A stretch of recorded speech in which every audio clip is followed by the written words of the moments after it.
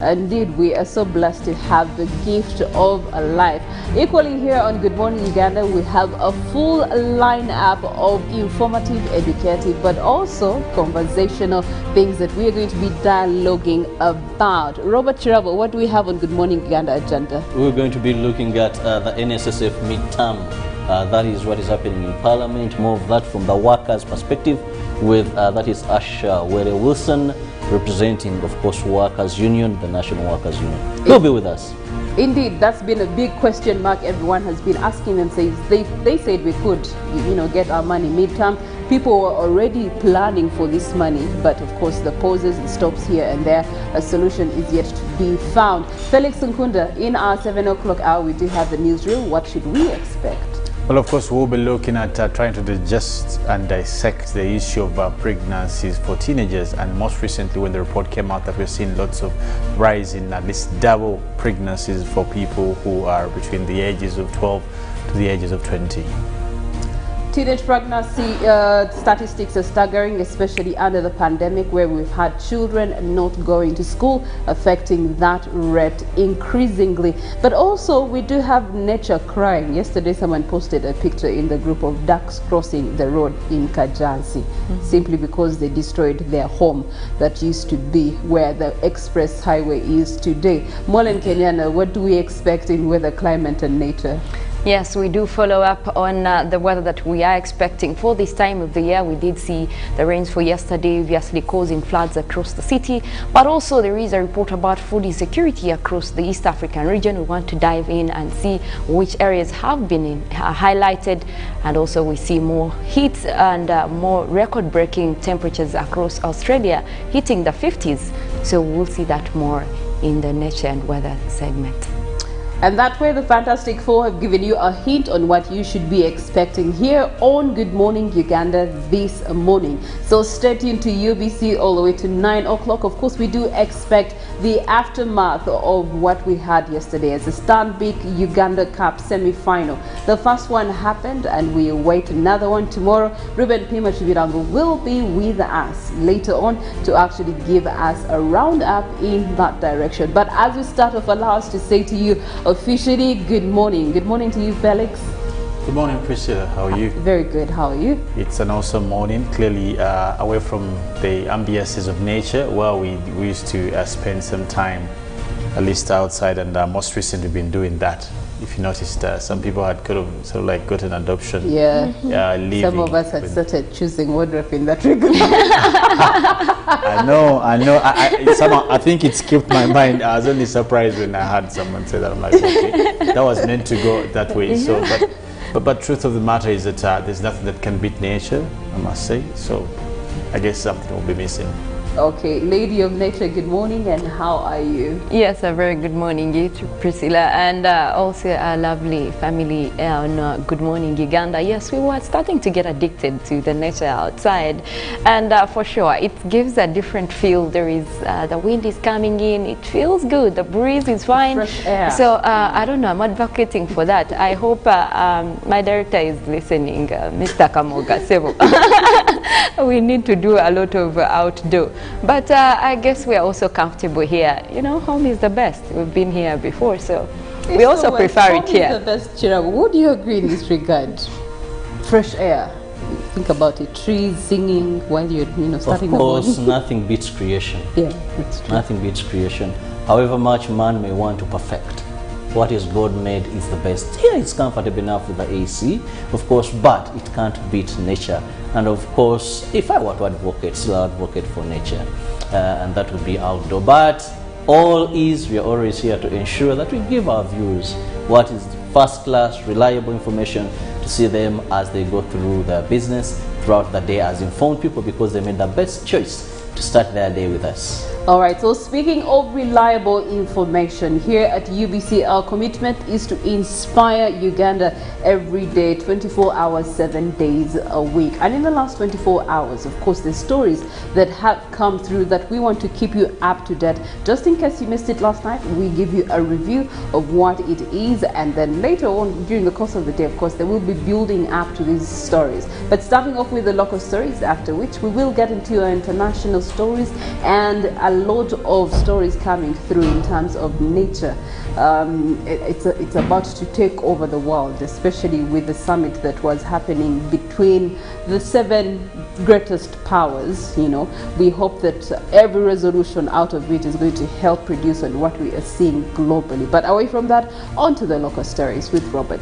And we will begin with Parliament honoring, that is, the former Archbishop of the Orthodox Church in Uganda, where Parliament honored the contributions of the late Archbishop of the Uganda Orthodox Church, Nyonyintono, who was buried on Monday, the 20th of September this year. The House, chaired by the Speaker, Jacob Olanya, okayed a motion by government to pay tribute to the late spiritual leader and take appreciation of his dedicated contributions to Uganda and the world. The motion, moved by the second Deputy Prime Minister, Rukia Nakadama, and seconded by the Leader of Opposition, Mathias Mpuuga, sought the August House to pay tribute to the fallen Archbishop of Uganda's Orthodox Church, Nyonyintono. The late Nyonyintono died on the 5th of September this year in Athens, Greece, and was buried on Monday. Parliament, also spearheaded by the fight against poverty, is one of the issues that were raised in appreciating the works he had done, fighting illiteracy and hunger, and improving health through creating various medical facilities across the country. Parliament recognized the late Archbishop as a person who did his best to expand the Orthodox faith in Uganda, leaving behind 105 Orthodox communities and 80 priests. Regarding security, residents living in the suburbs of Kampala have been given an ultimatum of 2 months to register with their local council leaders, a remedy to curb crime in Kampala. The resident city commissioner, Hudu Hussein, made the remarks during a security awareness meeting on Machete welding men, commonly known as Bijambia, criminal gangs spreading like wildfire across the country. The Office of the Resident City Commissioner, Kampala, has extended its sympathies to the homes who lost their loved ones at the hands of Machete welding men, aka Chijambia criminal gangs in Greater Masaka. Hudu Hussein is convinced that the vigilancy of the ruling NRM on security matters, that the terror will be dealt with decisively. Unconfirmed reports indicate that Machete welding men have already infiltrated Kampala, but the RCC says that the different security teams and leaders in Kampala are up to the task to deal with the extremists with Bijambia men. Central Uganda is the most affected region so far. However, the RCC applauded Uganda Kingdom political leadership that joined hands with the central government in the fight against the elusive Machete welding men. We now turn to health, where the Health Monitoring Unit of State House has arrested 3 people from Al-Shad Labour Export Company over fraud. These have been forging vaccination cards, stamps, seals, among other items for travelers going abroad yet operating illegally. In July this year, Al-Shad Labour Exporting Company was denied an operating license and was stopped from exporting labour abroad. This followed by travel ban on Uganda traveling to Dubai because COVID-19 had registered a number of forged vaccination cards, which forced the Health Monitoring Unit of State House to investigate the allegations made. Yesterday, the unit arrested 3 individuals, 2 from Al-Shad Labour Exporting Company operating illegally and 1 person who has no company. These were found with duplicated transcripts, passports, birth certificates, among other items. Road transport is one of the major aspects of development in the country. Cargo trucks moving in and out of the country use the infrastructure to return a huge contribution to the country's revenue resource base. However, many roads in the country remain wanting, though to a larger extent efforts have been made to fix highway roads linking Uganda to regional states. The Secretary General, Local Government Association, Gertrude Rose Gamwera, who has urged government to increase the funds allocated for road maintenance and construction to have many road built. However, Gamwera was concerned that the central government has abandoned many roads to local governments to maintain, yet the trickle-down resource envelope for local governments is small.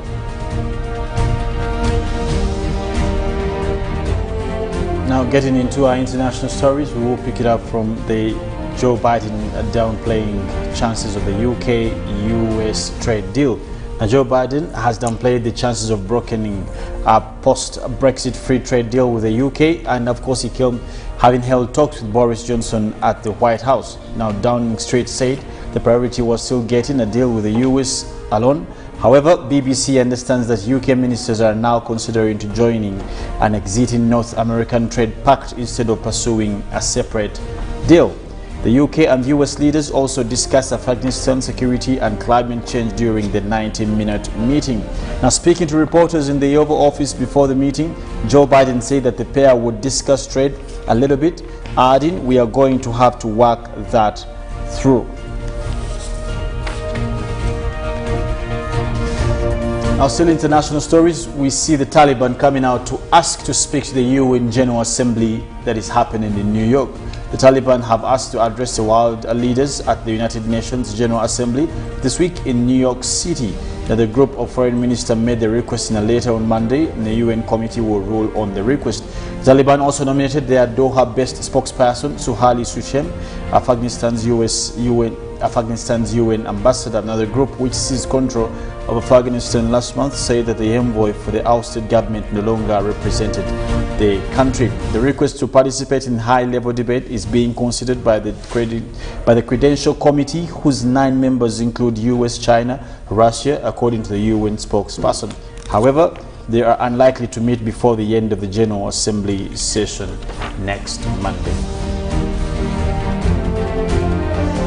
Crossing back to Africa, Sudan's failed coup, where we see government blames pro-Bashir elements. Now, Sudan says that the forces of darkness linked to the ousted President Bashir Omar were behind Tuesday's failed coup attempt.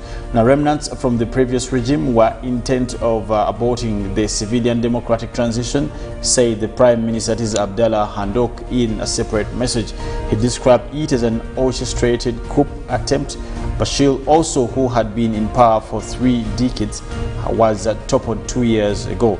The current administration, involving the military, civilian representatives and protest groups, was the establishment as part of the power-sharing agreement. Now, Reuters news agency also quoted Sudanese military as saying 21 officers and numbers of the police and soldiers had been detained in a connection with the failed putsch and are continuing to search for the rest of culprits.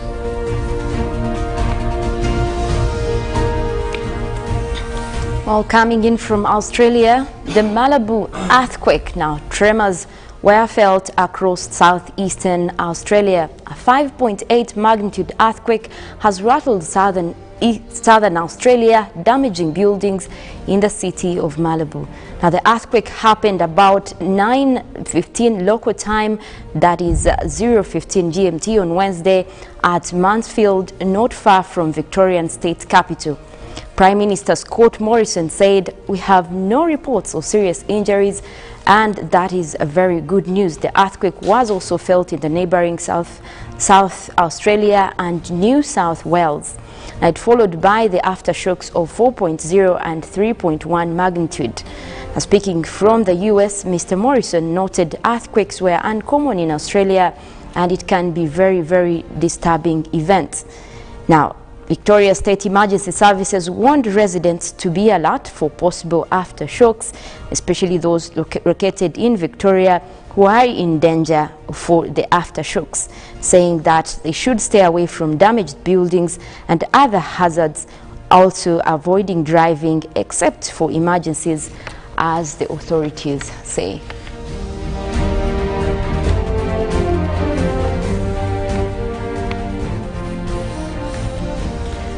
Well, we see yet again more coming disasters from wildfires. We look at, the floodings And now we are looking at more earthquakes, especially for Australia. That is also one of the countries right now who are dealing with an increase up to 50. It can be, while we are dealing with wet weather and flooding across Kampala, people are dealing with 50.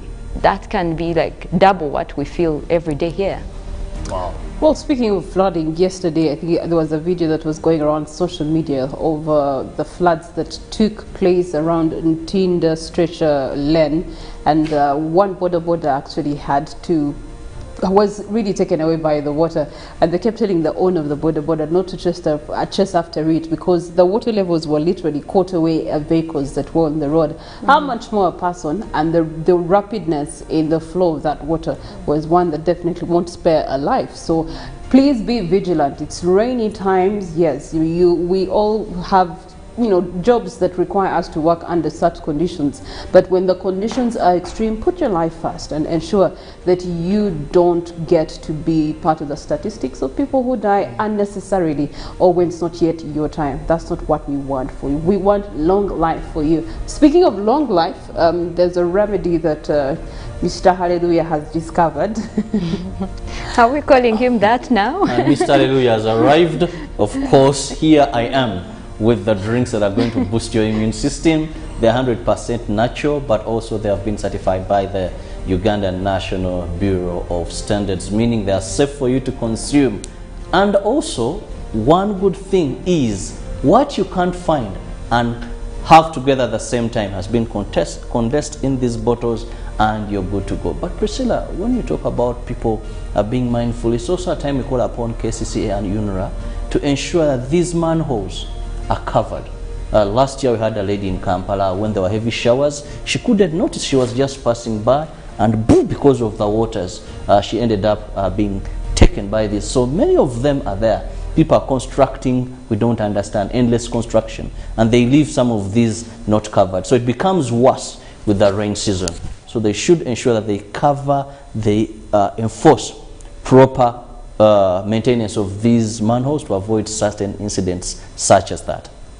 All right, if you fell down yesterday, today you have a brand new opportunity to stand up yet again. So think about that as you start your day.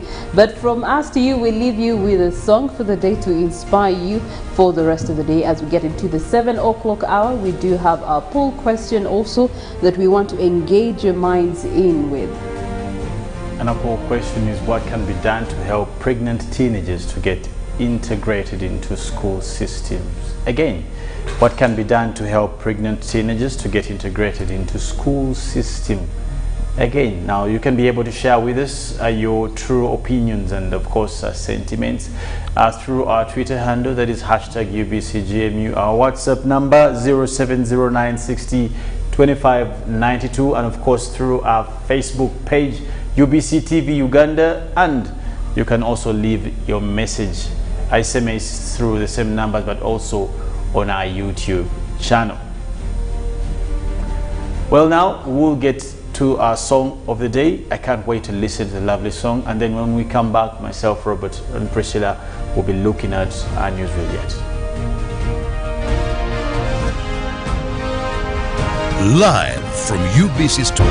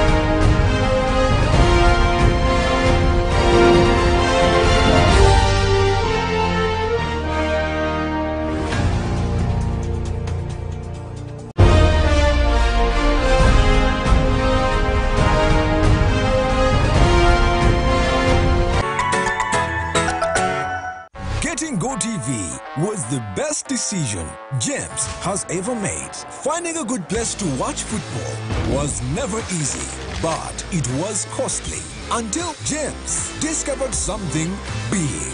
Now he can finally enjoy the benefits of homegrown advantage with a decoder and 1 month of GoTV Valley. For just 25,000 shillings, enjoy the world's biggest leagues and cup competitions. GoTV Uganda, love it.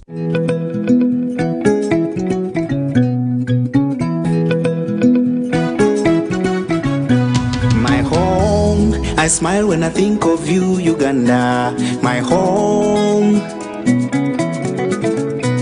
My home, I dance when I look at you, Uganda. My home, oh my Uganda. I know, with you I'll always stay forever. I know, because I feel that we belong together. My home, under the sun so bright, under the moon at night, on my heart. Mommy, oh my Uganda. Hey mama, my Uganda. Oh, my Uganda. Oh, my Uganda. My Uganda. Nigokone. My Uganda. Amari, Alemira. My Uganda. Kugonza Amina ngojo, Amina ngojo. At MTN, we look forward to starting another exciting journey together to grow our home, Uganda.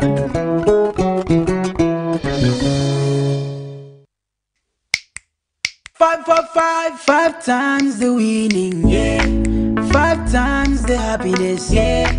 5 times the luckiness, yeah. 5 for 5, oh yeah. It's 5 for 5. 5 for 5. 5 times the money, yeah. 5 times the shopping, yeah. 5 times the prizes, yeah. 5 for 5, oh yeah. It's 5 for 5. 5 for 5. Win 100,000 Uganda shillings weekly in the 5 for 5 jackpot. Simply download the Center mobile app. Click Center on the go to open your account online. Transact 5 times or more using Center Mobile, Center Visa, and Center Agent to stand a chance to win. The more you transact, the higher your chances of winning. So, participate in the 5 for 5 jackpot and win millions in daily and weekly prizes. The 5 for 5 jackpot is brought to you by Centenary Bank.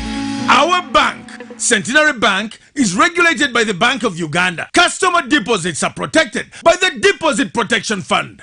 Echa COVID-19 chijja kugwa only if we stay at home, observe physical distancing, wear masks properly, sanitize or wash our hands with soap and water regularly, or get vaccinated now.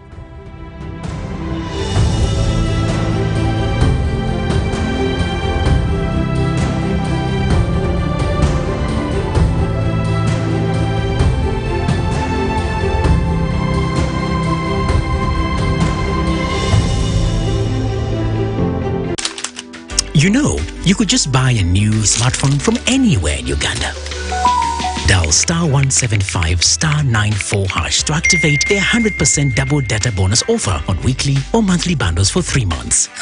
Better yet, you automatically receive free 1 GB valid for 30 days. You are hooked already, aren't you? Enjoy a 100% double data bonus from Airtel. Buy a smartphone from anywhere in Uganda and insert an Airtel SIM card. Dial *175 *94# to activate a 100% data bonus offer on weekly or monthly bundles, valid for 3 months. Dial *175# and select your preferred bundle to activate a 100% data bonus offer on weekly or monthly bundles, valid for 3 months. Airtel, the smartphone network. When you talk about our motherland Uganda, the Pearl of Africa, you cannot fail to smile because of the smile that fills the faces of the citizens. Our nice good weather and nature that sustains us all, that enables us all to continue each in their own way because we are all different even according to each individual's work. But what joins us to become one person is the sweetness from the flavored drink Hallelujah Ginger Tea drink and Hallelujah Tamarind drink. The flavor that quenches your thirst while at the same time treating and healing your body because it is 100% natural. Enjoy the drink that has got the tamarind juice in it. Made by Hallelujah Reflexology, Healthy Solutions and Nutritional Research Center Limited. Get yourself a bottle of Hallelujah from all shops around.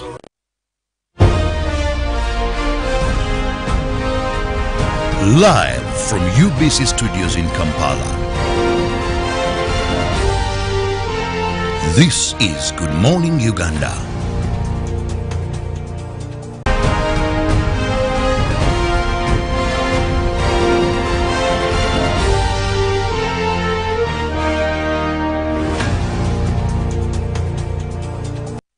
Good morning to you once again. 1 minute past 7 a.m. It is Wednesday, 22nd September 2021. Welcome to Good Morning Uganda. If you have just logged on or tuned in at this particular hour. In this hour, we get to look at our newsreel, which we are yet to digest. But before that, we want to go through the poll question once again so that we can pick your minds about it. Felix. Well, what can be done to help pregnant teenagers to get integrated into school systems again? Now, what can be done to help pregnant teenagers to get integrated into school systems again? And for you to be able to share with us what you think or your opinions are, go to our Twitter handle, that is #UBCGMU, and you can be able also to send a WhatsApp on 0709 60 25 92. But also on Facebook, you can leave a message, and also on our YouTube channel. All right, that is definitely in relation to our conversation, our talking point this morning. We're talking about tackling the growing numbers of teenage pregnancies and double births. Yesterday, we looked at a story regarding double births. Now, you may be asking yourself, what is double birth? Double birth is when a teenager is pregnant, gives birth, but then by the age of 20, they've given birth again. That is what is referred to as double birth. Now, in reference to Uganda, which is predominantly a young population, with 53% of its population under the age of 18 years, according to the Uganda Bureau of Statistics, we get to see that teenage pregnancies have also increased over the years, most especially under the pandemic. Now, before the pandemic, children or young girls between the age of 15 to 19, about 25% of those would actually get teenage pregnancies.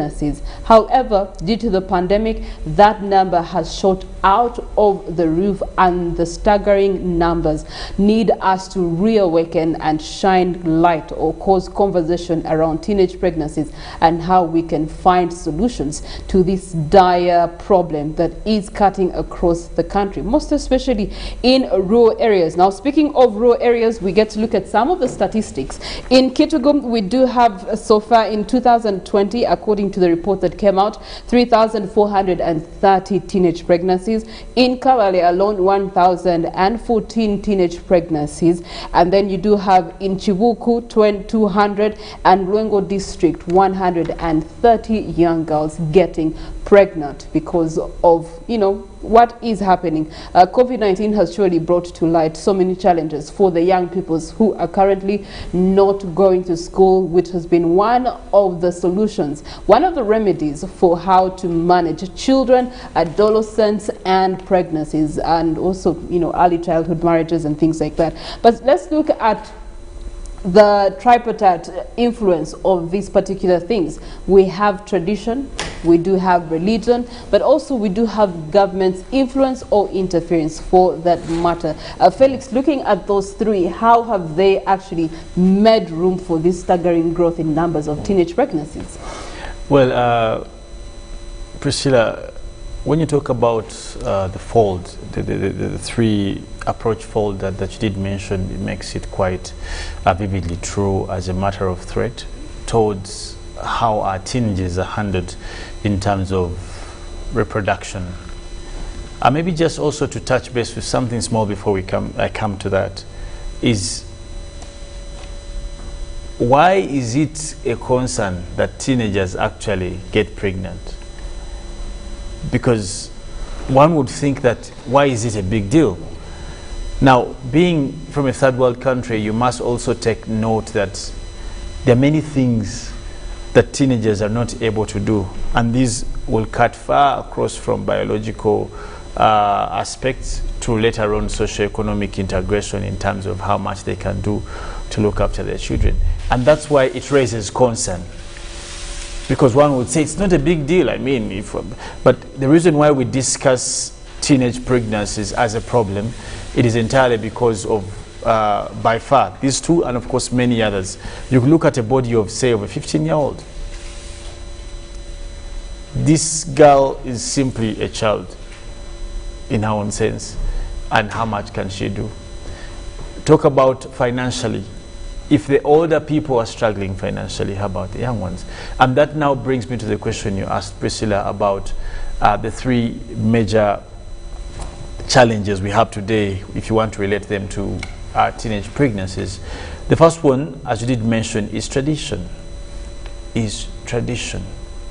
What do we mean by tradition? We mean these are basically continued social, cultural practices that have become, or have till now become, binding to particular societies and to particular cultures or customs, or what you want to call later on traditions, that have been qualified by particular societies, entities. When you come to Uganda, you'll go to some places that I will not want to mention on air, where it is all right for teenagers to get married. And when you go to those communities, you are not surprised by the great number of teenage mothers. Between you and me and our viewers, you know some of these places. When you go to the issue of religion, again, it's the same bedfold, that you will be surprised, you won't be surprised rather, to note that there are particular religions, and religions, I want to stress the word religion, practices, faith practices, that have also condoned the act of teenage girls getting into marital status or relationships. Now, that is another one. But also thirdly, up till today, I feel that the institutions that should have taken this mantle on have shied, and in terms of governance or government, if you want to say. However, you will notice that by far this problem is looked at or left to the civil society entities, or what we call NGOs, than government entities. For example, the question would be, if you want to take a trajectory of legalese, how many cases are prosecuted annually for people who pregnant these girls? Because that then would be qualified as defilement. Because the law is there, even when you go to the penal codes, the procedure is given how to prosecute. But how many cases, if you want, can be prosecuted annually for the girls who are pregnant? What we do is we record the pregnancies. But who takes care of going after the people who actually would be fathers? So are we doing the right thing to record the statistics of how many girls get pregnant before the age of or they come of age? Or are we taking the right statistics of how many people are prosecuted for these kind of atrocities? Let me say this lastly about this matter, Priscilla. That in its own self, the failure of institutions like the police, like the judiciary, and probably other direct agencies in government to give accountability in terms of enforcement against people who castigate this, is the actual reason why these numbers are going on the rise. You talked about COVID earlier. COVID could have been a catalyst in one way or another. It is simply a catalyst, but it found the problem. The problem, as you gave it, it's totally right. We must have the nerve to tackle the issue of traditions, the issue of religion, and this is painful, by the way. It is sad. And also government. What is the government policy on teenage pregnancies? Okay, as we look at government policy on teenage pregnancies, there's consequences that come with these teenage pregnancies. One of them is the high mortality rate of during childbirth for the teenagers, which is also staggering. Last year we had, out of the 3,000, we had 130 children, babies, being lost instantly at childbirth. Of course, there's also the post that also gets to have other babies losing their life lives out of teenage pregnancies. Also, the constant or ever increasing abortion rate right now within the teenagers. If one finds a solution being abortion, they will encourage another, like, no, there's a guy around, and get abortion because of the embarrassment. Let's talk about the problems that are centered around teenage pregnancies vis-a-vis the future of these girls. First, Priscilla, I also want to re-echo why we are discussing this. Because, like Felix talked about culture, talked about religion, the people that are seeing this right, because they have not been given enough information regarding the disadvantages of this.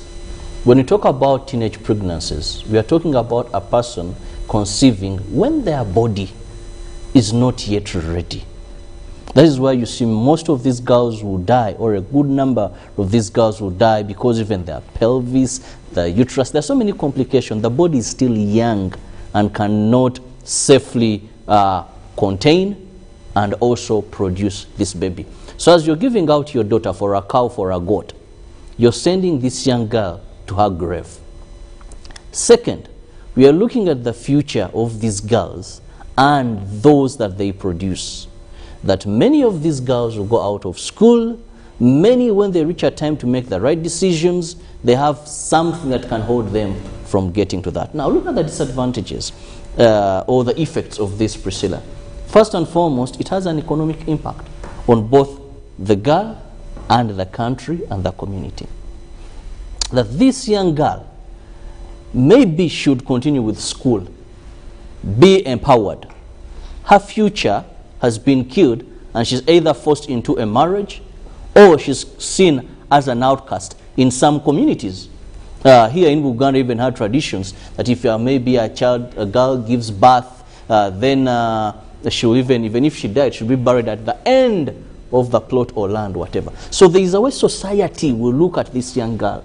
There's a lot of psychological torture that comes to this young girl.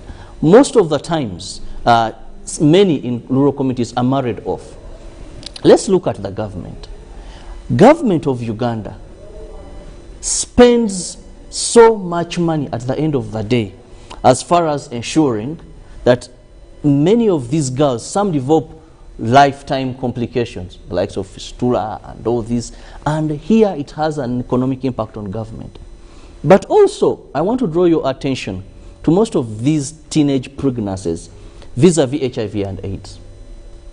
Last week, I think, it was Uganda AIDS Commission, while carrying out, that is an induction for members of parliament on issues of AIDS, it was revealed that in 2020 alone, we had 55,000 babies born with HIV AIDS. And I might say that a big number of these could have been out of teenage pregnancies. Why? Because these girls are so young to determine either it is protected or it is safe. So how many of these would give birth to babies that government is going to spend so much, on ARVs? We spend about $100 million US every year as a government in purchasing drugs for HIV/AIDS. That is a lot of money. And remember, if you also understand that still the same report brings about 38,000 people that were infected with HIV/AIDS. That means if these girls are lucky enough and they're among this population, they're now going to join, and that is getting ARVs, that is also a cost, AIDS, all these facilities. That is also a burden on government. But also there is a saying that educate a girl, educate a nation. We don't know how many of these girls would be occupying, maybe inventors, would be doctors, would be innovators, would be key people that would drive Uganda. Change agents. Yeah, there'll be generation changers. So these are some of the aspects, these are some of the effects that when we just talk about teenage pregnancy, we forget the aspect of HIV. How many of them were able to make that? Most of this is unsafe sex, unprotected sex. All right. While he has talked about how he has tied it into the future and the change for this country, let's look at it from the broader or long-term perspective. In terms of teenage pregnancies, we have noticed that once a teenager gets pregnant, it's very easy for them to have the double birth and then that is going to cause them to actually have more children, probably out of wedlock. And the next thing we're going to see, a recurring cycle creating itself. Teenage pregnancy, children out of wedlock, then you have single parent families, and then you have instability within communities and I know to what the you're going to country. The wedlock issue. What's wrong with the wedlock issue? I should be asking you, what's wrong with having kids out of wedlock? No, it is because the structure states that a complete Which family, structure? the structure, the Of community that we live in, and the God that biblical, for God and our country, the structure Yeah. requires that a child grows up in a wholesome picture. Yeah. Okay. So that cycle is being created just Yeah. from teenage pregnancies. Well, of course, Priscilla, related to what Robert did say and you also added, I want to say that the apple cannot fall far from the tree. Which is the tree? The teenage mother. Output is more or less the same. Yes, Just and we must be careful. And it is the most saddening bit is that how our societies have totally made it look like it's, I mean, you know, you know, just the way we have not given the relevant attention to issue of teenage pregnancies. Let me tell you the problem with this. Kirabo talks about the issue of health, HIV. You talked about the issue of mortality rate and what. But the bigger problem to this is 20 years from now, what kind of population are you going to have? The expected population. You get the point? If in 1 year you have over 1,000 teenagers giving birth. Now, this means that you're having over 1,000 would-be students, would-be graduates, would-be later on doctors, lawyers, engineers, teachers, not able to achieve any of these things. And we are looking at it on an individual case. But what are we doing? And this is, for me, together as a country, because it starts with the societies. We don't even have to call on to government at this point. The people in our societies, what is our role? And this is what we should be addressing.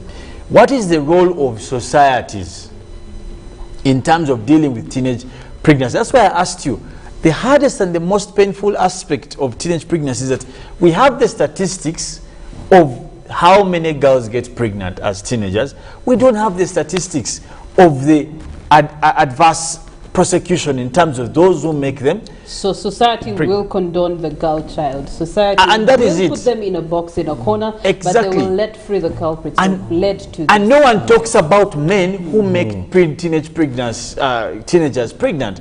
Tell me from where they have discussed these people. Tell me that we have had prosecutions this month. All they are giving us in lockdown, and this is the most annoying. In lockdown, do people swallow pregnancies? Do they drink this? Who's talking about? I wanted my friend in Nyanga to come and tell me.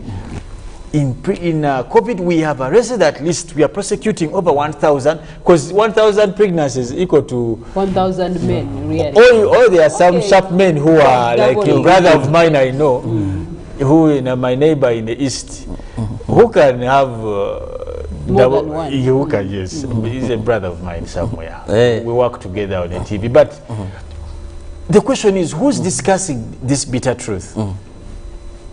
And honestly and truly, unless we agree to break the wall of tradition, the wall of religion, the wall of lousy and bogus stereotype, we are going to have this problem. And I can tell you, 20 years from now, you will look for a doctor to work on you and you will not have one.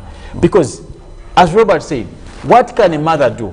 15-year-old, 13-year-old, what can she do to raise a child? Actually, Felix, can she take them to school? Actually, this is a recurring problem. No, actually, it is just recurring that when a teenage, very few, and I must say this, very few products of teenage pregnancies. Make it in life. Make it in life. I know for those are the people you find where pastors are Streets. stealing money from them, breaking a curse that there's something following you because your mother conceived at 15. You're also conceiving at 15. Yeah, so but it is also a there's the social psychological impact. When actually, and of course, society doesn't know this how is to just deal with recurring. them. That's true. And you know what hurts me so much is Felix has talked about we get the statistics and nothing is being done.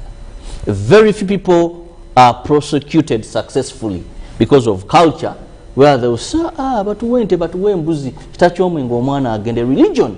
One time in my community, we went and arrested some Haji who was getting a young girl. And this man looked me straight in the face and asked me, this is a Uganda saying, I think Felix, my neighbor from the West, I know he knows these things very well.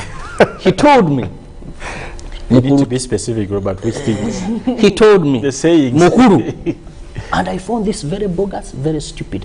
Mukuru, what is that?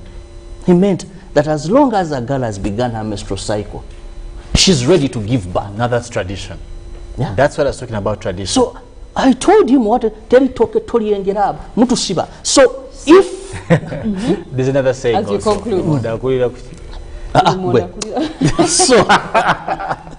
So okay, what happened? Yes, in conclusion. What happened? These are things we must ensure that we condemn together. And second, give these girls a second chance. I want to conclude with this, Priscilla. I went to school in O-level with my best friend. She was called Prim. I won't mention the other name. You've already mentioned. There are many Prims in the world. There's one This girl, as I speak, she's now a medical doctor. She got pregnant in senior 3, gave birth. The family brought her back into the education system. She's now a medical doctor. So this is not a ticket to ending one's future. These girls remain brilliant. These girls just need support to ensure they achieve their dreams. Stop condemning them. They still have a bright future. If you don't mind me, please adding to what Robert is saying. The condemning aspect we have done very well as a society, but over time it has done nothing. That means condemning, abusing, what is not the solution. Because that one society has done. And it is very sad that it is the women who do this more. It's sad.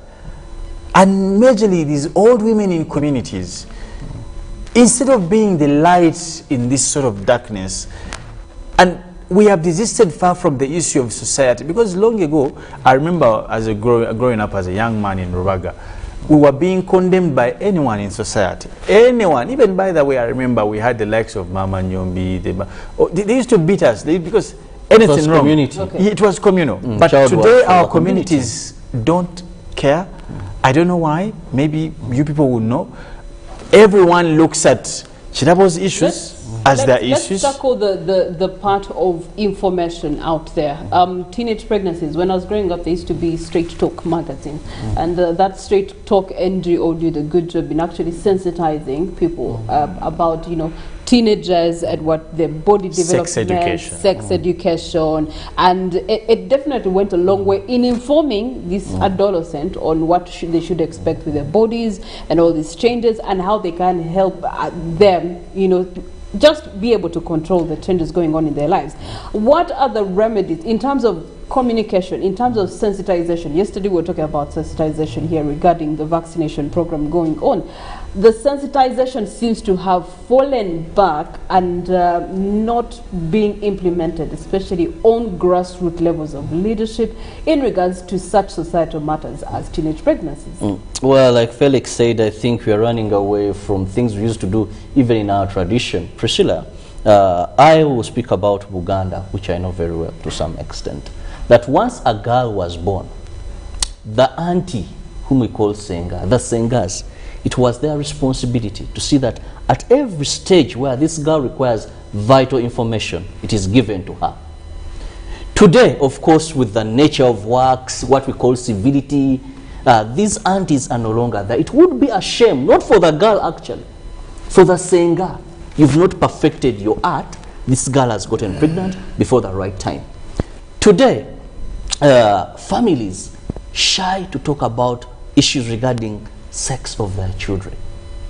I want to call upon parents. You're busy running left, center, making ends meet, but there must be a time when you, the mother, When you the father, when you the auntie, you talk about reality to this child. That what happens, yes, you are a grown-up girl, now this has happened, this is a body change. When this and this happens, when like poles or when unlike poles come together, attract, there's a product that is going to come out. So let's be open, let's not shy away. You know, we've given parenting gaps to TV, to social media, to whoever bothers. If you don't give your child the right information, there would be an Nkunda somewhere who would give this child. I'm not referring to what? I'm not referring to you. Sorry, I'm just giving an example. Nkunda somewhere. Not the one I'm working with on set. Nkunda somewhere. There are so many. There are so many.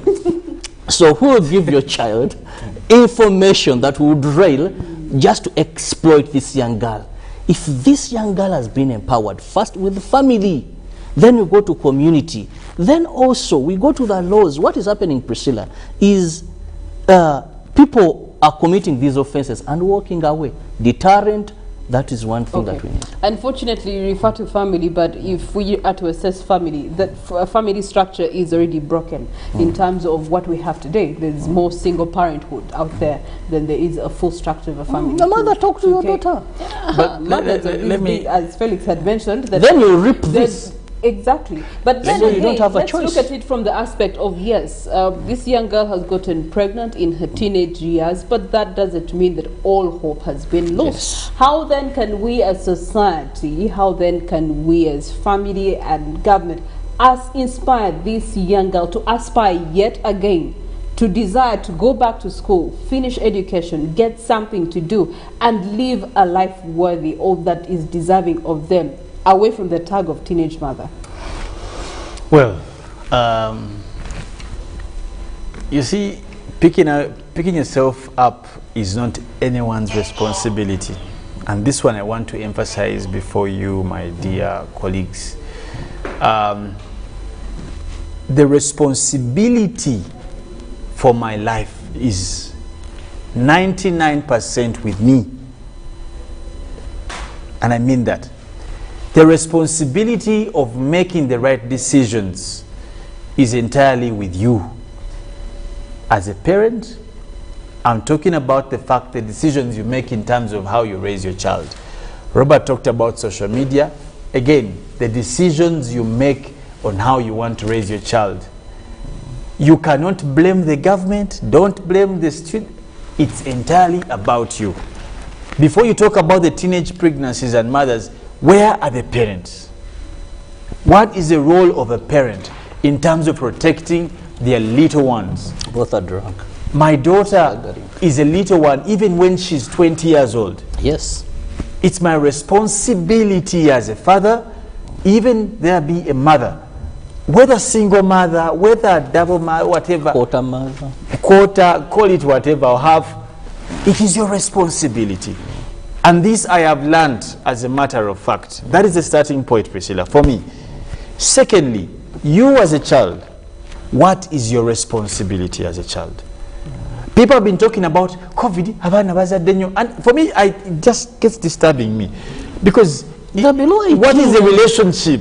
You see, these are people that really their sense of judgment, their consent levels, no, certain things. When you say that COVID, COVID it's a bit tricky.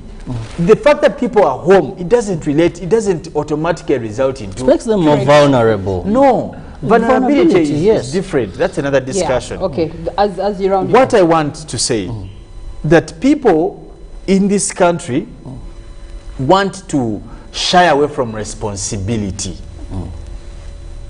How can a mother, for example, all of us have been in lockdown. Now, why do you say that kids have been getting pregnancy in lockdown when the father is home and the mother is home?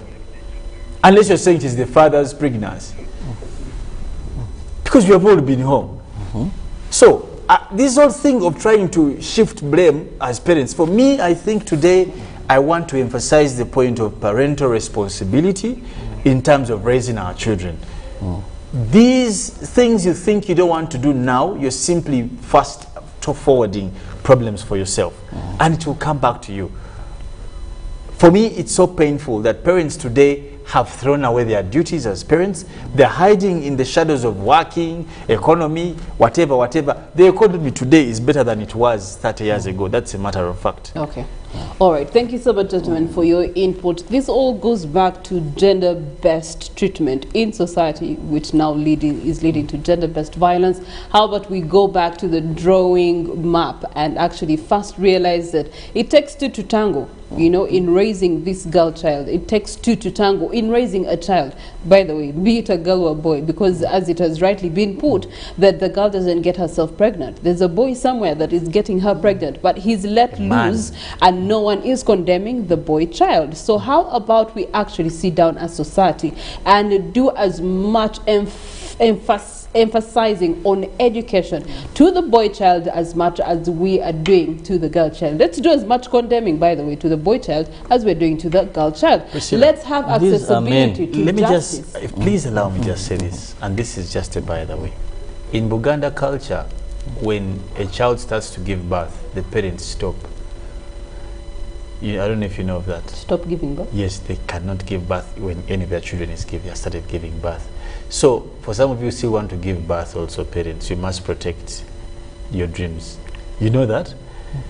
I didn't know that. That's yeah, now you know. It's traditionally. Okay. By the time we end that show. No. This is a long conversation. We are going to be back with our newspapers. This conversation won't end. But as we said, let's have that access to justice for these teenagers that are getting pregnant, other teenagers that are impregnating, but also whether teenager or adult that is causing the pregnancies to happen in these different communities. Community leadership. Let's take up the role. The president has allowed so many percentages of women in leadership. Dear woman in leadership, what are you doing with your leadership position? Mrs. Vice President, what are you doing with your leadership position? We do have, Honorable Deputy Speaker Robin Anaband, Prime Minister, what are you doing with your same energy for corruption? We need it here. Let's save this girl child, because honestly, when you save the girl child, you're saving Uganda. The Uganda of tomorrow starts today with these numbers. If you're having a young population, then it's going to translate into something else in the near future. Good morning, Uganda does continue.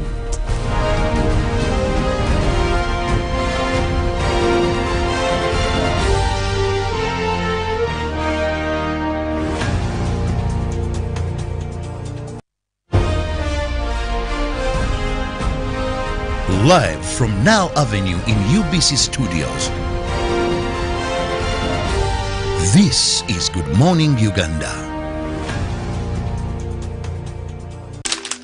You know, you could just buy a new smartphone from anywhere in Uganda. Dial *175 *94 hash to activate their 100% double data bonus offer on weekly or monthly bundles for 3 months. Better yet, you automatically receive free 1 GB valid for 30 days. You are hooked already, aren't you? Enjoy 100% double data bonus from Airtel. Buy a smartphone from anywhere in Uganda and insert an Airtel SIM card. Dial *175 *94 hash to activate a 100% data bonus offer on weekly or monthly bundles, valid for 3 months. Dial *175 hash and select your preferred bundle to activate a 100% data bonus offer on weekly or monthly bundles, valid for 3 months. Airtel, the smartphone network. 5 for 5, 5 times the winning, yeah. 5 times the happiness, yeah. 5 times the luckiness, yeah. 5 for 5, oh yeah. It's 5 for 5. 5 for 5, 5 times the money, yeah. 5 times the shopping, yeah. 5 times the prizes, yeah. 5 for 5, oh yeah. It's 5 for 5. 5 for 5. Win! 100,000 Uganda shillings weekly in the 5 for 5 jackpot. Simply download the Center mobile app. Click Center on the go to open your account. Online, transact 5 times or more using Center Mobile, Center Visa, and Center Agent to stand a chance to win. The more you transact, the higher your chances of winning. So, participate in the 5 for 5 jackpot and win millions in daily and weekly prizes. The 5 for 5 jackpot is brought to you by Centenary Bank. Our bank. Centenary Bank is regulated by the Bank of Uganda. Customer deposits are protected by the Deposit Protection Fund.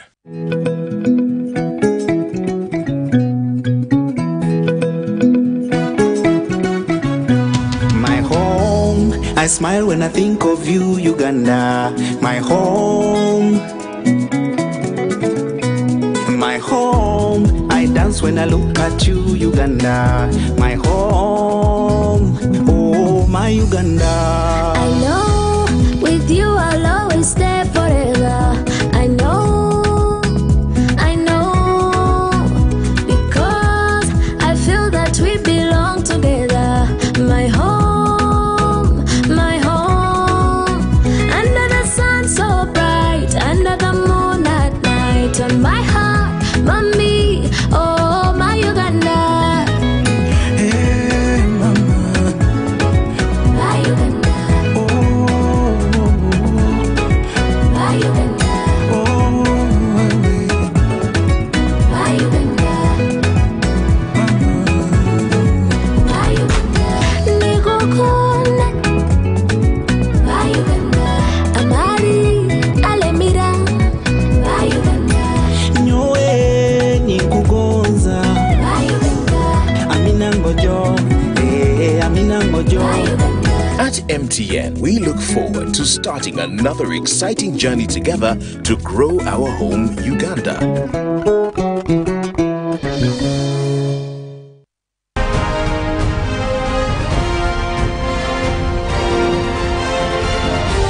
This is Good Morning Uganda.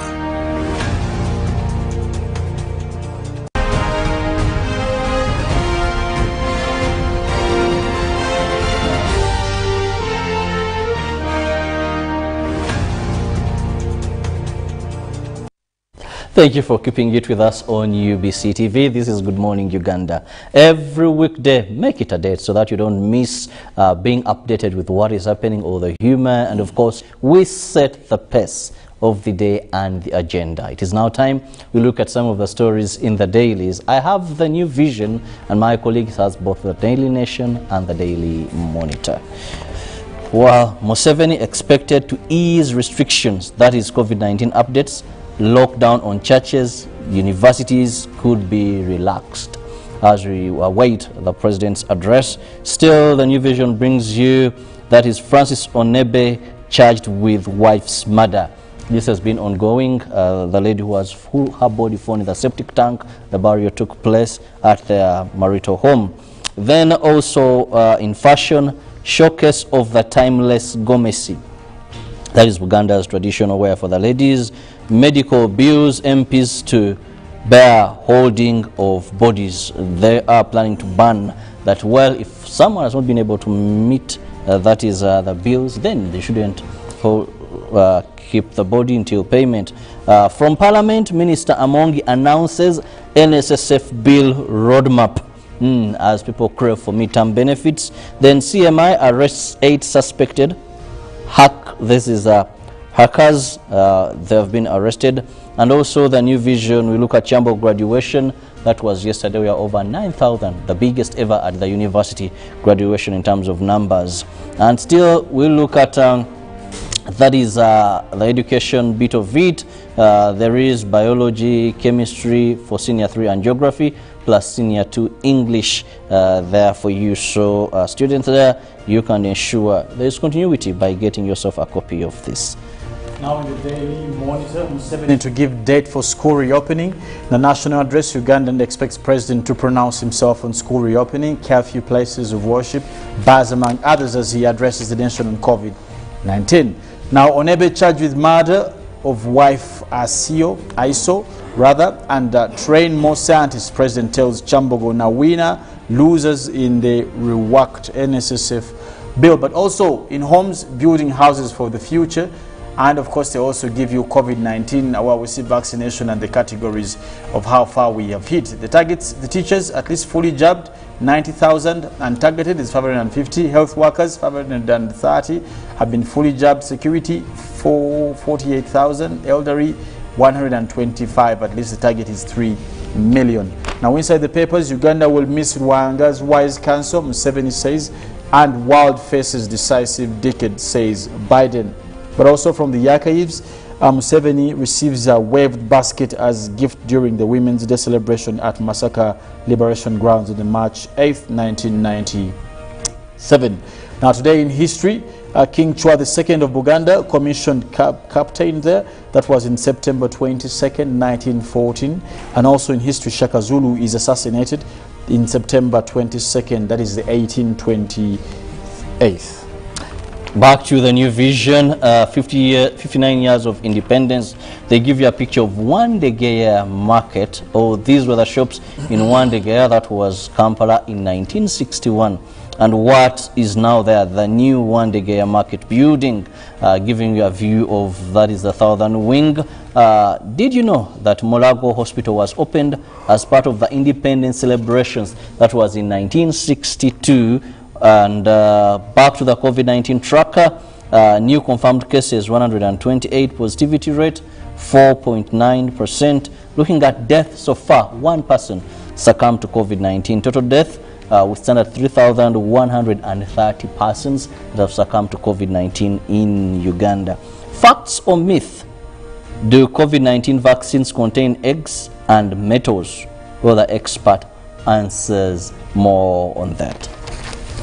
Now in sports, Makonzi delivers class, where we did see Makonzi bagged 2 goals to kickstart the Robertinho era as Vipers coach to book a place in Sunday's finale, and Timbe to prioritize team bonding ahead of Al Masi.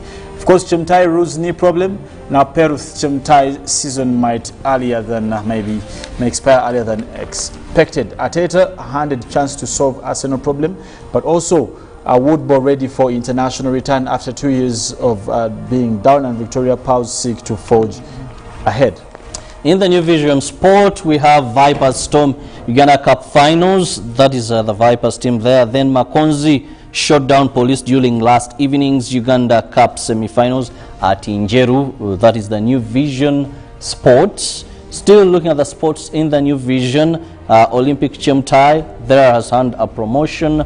More regarding that, and Mark to host Varsity Rugby Games. They'll host them there, and still more they give you regarding sports and women in the world of sports. But remember, these and more, Ruben's always here to give you all the updates in the world of sports and those catchy stories. Now crossing over to Daily Nation, now Karone spills beans on Adi cartel there, and of course we see DP Ruto tells politicians to focus on more important issues, and how Raila is turning BBI fall against Ruto.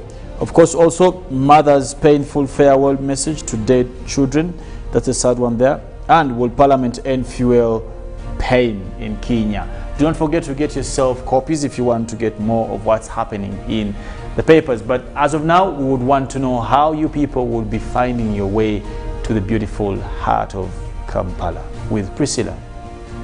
Well, thank you so much, gentlemen. We get to have a look at the traffic and what it's looking like this morning. Slightly around Kalere Market, where you would be picking it up from Cheva and Donsova and that roundabout that does interface with the Kampala Northern Highway, which is particularly this one. You get to see that Kalere around the market and onto Kalere Road, you have a lot of traffic. Surprisingly, traffic heading to the roundabout is more than the traffic that is coming from the roundabout. There are those back routes that come through Chevando Ring Road and do bring connection to the Kalere Road and bring connection through different parts of the other side. Possibly some of these routes come through Kamocha onto some of these various routes that can connect you to the Kalere Road. But as of this morning, only traffic around the market area. The rest of the area towards the roundabout, the Kalere roundabout, is clear pretty much. On Bombo Road, we get to see how the traffic is flowing on Bombo Road, and this morning it looks better than usual. Surprisingly, it's usually a trade route, lots of trucks and traffic jam, except of course for the sharp corner here that has growing potholes. Now that it's even a rainy season, you must be more careful driving through this particular stretch of Bombo Road because of those potholes. You may end up having a mechanical disadvantage to your car than the advantage. So during rainy times, please slow down on this particular area Which brings us to the Bwaise roundabout, which is having a lot of red zones, especially stretching from Bwaise. You get to also have the fact that there's so many diversionary routes that have been created around the roundabouts because they're reconstructing the northern bypass in some areas. You get to have those alternative routes having a lot of traffic jam around that particular roundabout, and then even from Total heading into Makere Chkonyi, you get to see that there's a lot of jam building up away into Makere. You get to see a lot of jam being fed into and out of the Bwaise roundabout onto Bombo Road, but also you get to see that people that are coming in from the other outskirts of Kampala, we're talking about Busega, Gurenga, people that are coming in from Bulova, will alternatively use the bypass to ensure that they avoid the traffic jam that's usually either around Busega roundabout, the Natete traffic lights this morning, even Ndeba Chibuye will have a lot of jam. So they would rather opt for using the northern bypass to be able to get to the other parts of town. Now, obviously, this is going to be affected by the red zones that you are seeing there, and Nabwera is also having red zones being picked up on either side of the area code, and that shows you that there's a lot of traffic that you should be expecting on that particular route. But a sneak peek into Makere and what it looks like this morning, you get to see that there's not so much of major traffic routes that you would be expecting. Around Makere Business Institute, there's not so much. On other routes that bring in traffic into Makere or out of Makere, there's not so much traffic. So the rest of the route is clear. You do have Makere Kavure Road that is also not having as much jam this morning.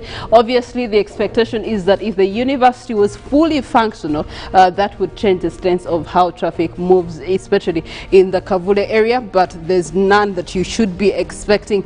Away from that, we also get to look at another area that will be expected to have a lot of jam, which is the Binaisa Road. The roundabout, which is the Old Mulago roundabout, is expected to have slow, close to standstill traffic jam, and that red stretch is going all the way to the Mulago roundabout. So if that was your route this morning, you might want to find an alternative route or expect to spend about 40 minutes in that particular area. So that should be your consideration. Even the Mulago roundabout for traffic going to Kira Road, there's a lot. Also orange zones for traffic heading into Wandegea. So those should be your considerations. When you're making your route plan this morning, make sure that you are aware of those traffic flows and choose your route paths wisely. On to Molen Kenyana with weather, nature and climate. Thank you, Priscilla.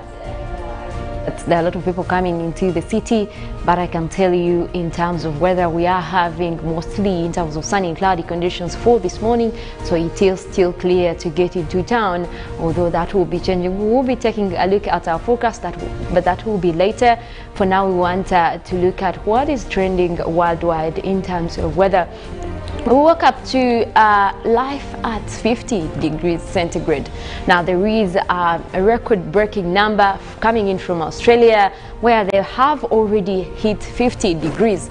Now 50 degrees is actually not normal. It is way beyond normal of what is happening across most areas. Now Australia has had mostly maximum temperatures going up to 30s, but we haven't had reports of 50, which they are now hitting for the very first time, and that is also adding to a lot of countries that are looking at record-breaking temperatures for this year. And looking at what we've had, when you look at that colors on the map in Australia, that extreme red hitting 45. Now that is something that has been recorded in the past in terms of how the weather has been like across that area, and you can see there is nothing actually in the blue or yellow. These guys have been dealing with the upper 40s. That is hot enough, but now if they are crossing over to the 50s, we can only imagine which kind of life that is going to look like. It's going to be very hot, and this is the kind of weather that actually does also kind of bring about the heat waves, also bring about a possibility of wildfires, because this takes away a lot of moisture from the atmosphere, and what can only happen after that is looking at what we're calling extreme weather events. But also to put into perspective what is happening over there, something that is out of the ordinary, and already this has been connected to climate change. What is happening is that we have taken away much of what could be helping cool down our heat.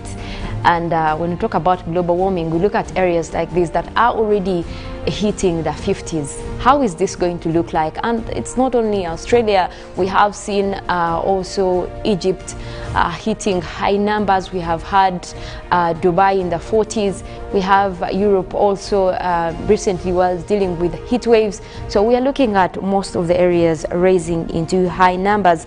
But also that adds to the story that we have coming in from Sydney. They did have also record 50, and life has not been okay over there. That is still southern Australia. But away from that, we also see a report that came in from a regional climate prediction center talking about food insecurity that is across Eastern African region. Now, this report is talking about how relatively, we do have food insecurity, but it has been at least connected to a lot of reasons. Now, weather patterns are just one of those that have been attributed to this report on how food insecurity is a likelihood for our region.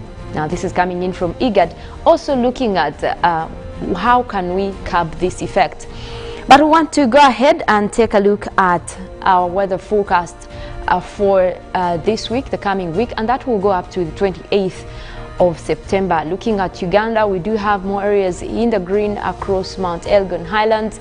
We do have West Nile, Midwestern Uganda still in the green. Now, those areas are the ones likely to have wet weather conditions, but that will be more than the rest of the country. Then we have Karamoja region and parts of northern Uganda that are expected to have a little bit of reduced rains. Now, that is in terms of rainfall. We also look at what is likely to happen in terms of temperatures. We're seeing mostly above 20s across the country, where there is that light yellow between 20 to 24. That is most areas expected to be around that. But West Nile already hitting in the upper 20s. That is also for Gulu, that is central northern Uganda, Padel, Kitgum, that area can also expect to be in upper 20s again. But we're seeing quite cold weather for southwestern Uganda, Kabale Highlands. Now, that area usually has below, within the lower 20s, that is 20 to 25. But the forecast is indicating we're also likely to be within at least 20, below 20, 19 to 20. And also I can see midwestern parts of Midwestern across the Rwenzori region around Toroko, Fort Portal. That area can also expect cold weather for the coming week, and that is up to the 28th of this month. Now, looking at the general forecast in terms of total rainy conditions, we do have the areas that are in the orange colors. That is where we have also the Lake Victoria Basin, by the way, where we have Kampala, Entebbe, Wakiso, Tororo. That area is also in the orange sector. That means we will have reduced wet weather conditions compared to what is going to be experienced across the Mount Elgon Highlands, parts of central Lake Kyoga Basin. The area around Lake Kyoga still expected to have more rains. That area has already been having more rains compared to the rest of the country. West Nile still forecasted to have more wet weather conditions. Now, that is one to look out for. Well, that is also showing the report that we're talking about in terms of food insecurity. And for this decade, we have looked at more numbers increasing, and the report is saying that close to 4 million people are expected to be facing food insecurity issues across the region. Now, more of the hotspots is across Ethiopia, also looking at Uganda, same as Kenya. Also, that area has been mostly attributed to conflicts. We do have economic shocks, especially now that we have been dealing with COVID-19. That also contributes to the food insecurity across the country. Then we look at the weather extremes and mostly also the drought. We've had drought cases, especially across the region, also for South Sudan and parts of northern Uganda also, where we've had mostly drought cases. Still, there are a lot of reasons that are attributed to this kind of insecurity. But we can only deal, especially when we talk about the weather extremes. These are out of our control. So what we can do is actually find a way to adapt to these changing situations across the country. Well, talking about that, we need to take a look at weather forecast for this morning, looking at how the weather is going to be like for different areas within the country. Now, it looks like we've started off with mostly a mix of clouds and sunshine across the country, but we do also have rains that continue to develop across most areas, especially the West Nile. Do expect more wet weather conditions to come your way. Also, we do have Midwestern Uganda, that area across Masindi will be having rains as the day progresses. You can look out for those. But also starting off with a chilly morning, especially for the southern sector. That takes in the Lake Victoria Basin, parts of the western part of Lake Victoria Basin. That is where we have Masaka, that is where we have Kadisi. So that area is also starting off with chilly weather and extending to the Kabale Highlands. Usually the Kabale Highlands starts off with mostly reduced visibility, and that is attributed to the moisture within that area being influenced by the mountains, the hilly side. But still, they always start off with cold weather, and in the night it's worse because it starts from at least 14, then rises. Like in the night by 3, temperatures are already at 14. That can feel cold if you're not a resident of that area. But we do expect to start off the day at least within the higher 19 or 18. But going into the day, we'll see temperatures warming up to also the lower 20s. It could reach 23. Now, looking at also what we're seeing in terms of especially northern Uganda, we'll look at the forecast for central northern Uganda, that is across Gulu, Kitgum, as well as Padel coming in this morning. We look at mostly sunny intervals. Those will be developing into rainy conditions later in the day. We do have the northern Kyoga, that is Lira, Apak. We have Otuke, Dokoro, also expected to start off with intervals of sunny and cloudy conditions, but starting off with a warm 26 degrees. Now, more from the Karamoja region, still expected to have sunny intervals and also starting off with a warm morning. Now, Elgon Highland, that is Mbale, that area is already starting to develop clouds as we speak. That area is expected to have isolated showers starting off at 23. Then we also have West Nile, Nebi, Arua, also forecasted to have thunder showers. Now, also for the Kigezi Highlands, starting off with rain, South Rwenzori, that is Kasese, Bwera. That area is also expected to have rains, and those will continue into the afternoon. Northern Rwenzori, where we have Kabarole, Chenjojo, that is also likely to start off with isolated thunder showers, but temperatures will start off at 24. Now, here in Kampala, it seems like we have cloudy conditions forecasted, but also we do expect rains as the day progresses, and we are starting off with 24 degrees Celsius. Well, I will leave you at that. I do have Priscilla with comments, especially on the poll question that we had this morning. But later, we'll also be joined by Robert on Good Morning Uganda agenda. And also we have Ruben standby to give you sports updates. Priscilla, take it away. Thank you so much, Molen. Just to sample a few of your thoughts in regards to our poll question this morning. Good Morning Uganda. This should be integrated into technical schools such that they acquire skills for production, since there is a responsibility ahead of them and other school system, and the school system is longer, and that is St. Peter from Luweero. Thank you so much for your thoughts there. We do have another message here. We are having that conversation dialogue regarding teenage pregnancies and how they're actually being affected in the near future. Good morning, Felix, Priscilla, Robert, and Molen. I think the main reason why these teenagers shy away from coming back to schools is stigma, whereby in schools both teachers and students look at them as sinners. Fellow students even laugh at them. But if they give them positive message like being pregnant at a teenage stage doesn't mean life is no more. Education is another chance for you to make your life better. Such encouraging messages make such students to find solace in the schools than running away. Cricket, Derek, that is a very, very good submission that you give there. And then we also do have another submission in that very same regard.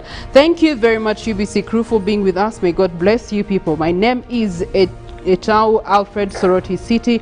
To me, these teenagers must be allowed into schools because it was not going to be like that for sure if it was not COVID-19. Those who can sit exams must be allowed to sit for sure. Then others who cannot make it may because of labor pain can do it next time, and life moves on until they are all entered into the system. Good day, my icons. Okay. Thank you so much. There's one who has referred to this gentleman as Koja. Good morning, Uganda. Thank you, Koja Felix. Thank you, Koja Robert, for the insight. But I think the leadership ought to learn acceptance. This is something they've failed to deal with. So I'd rather they opened up at least for students at Senior 4 and those above.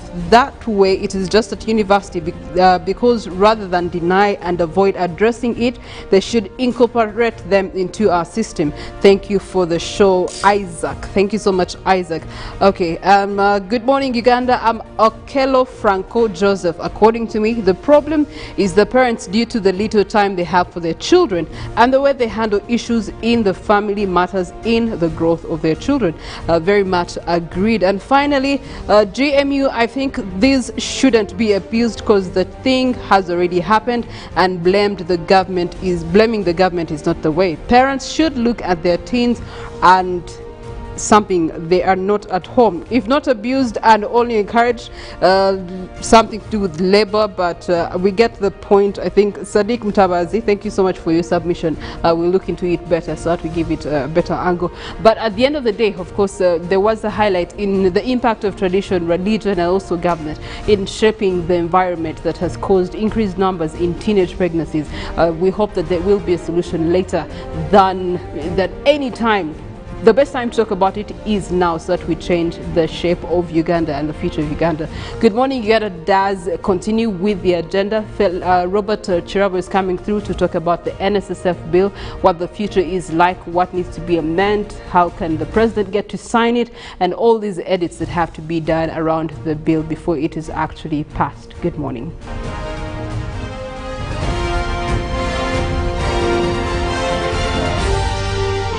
This is Good Morning Uganda. Getting GoTV was the best decision James has ever made. Finding a good place to watch football was never easy, but it was costly until James discovered something big. Now he can finally enjoy the benefits of homegrown advantage with a decoder and 1 month of GoTV value. For just 25,000 shillings, enjoy the world's biggest leagues and cup competitions. GoTV Uganda, love it. It's no secret that ICT makes learning easy. The strides made in our field could not be possible without it.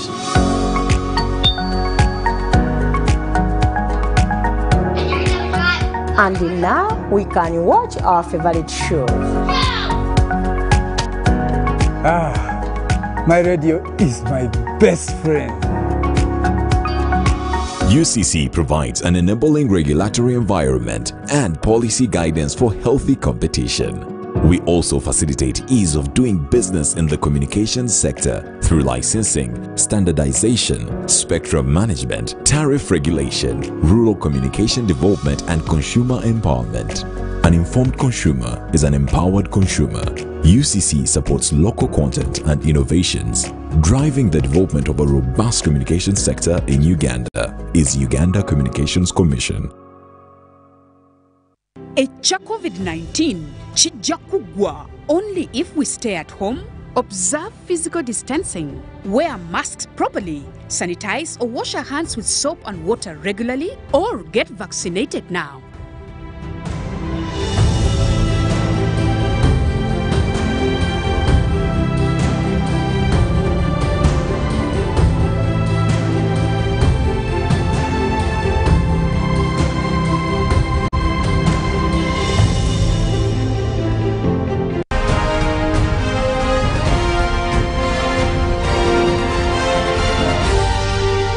This is Good Morning Uganda.